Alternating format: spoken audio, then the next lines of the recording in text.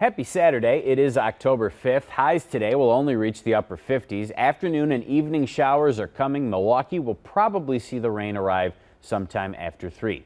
Now here's your 4 to know from today's TMJ4. The Department of Transportation has ordered people camped out on state-owned land under the Marquette Interchange to leave. An eviction letter gave them until the end of the month to gather their belongings and go. Alderman Bob Bauman says about 90 such letters were issued. This week, Milwaukee's DNC host committee brought in experts to meet with venue owners about potential opportunities. There will be an estimated 2,000 events leading up to and during the DNC next summer, so a wide variety of spaces are needed, like storefronts, offices, art galleries, gyms, salons, and of course restaurants. Many venues will need to hire more staff to cover events and extended business hours. A not-so-good update this morning on the construction that's clogged up Capitol Drive around the interstate all summer. The Department of Transportation says the project has now been pushed back a month. Crews now hope to be done by mid-November.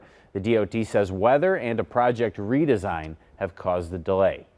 And nearly 1,000 walkers and runners are expected at today's 30th anniversary AIDS Walk, Wisconsin. They'll step off from Henry Meyer Festival Park at noon. In the past 30 years, AIDS Walk has raised more than $13 million. That's your 4 to know from today's TMJ4. Stay dry and have a super Saturday.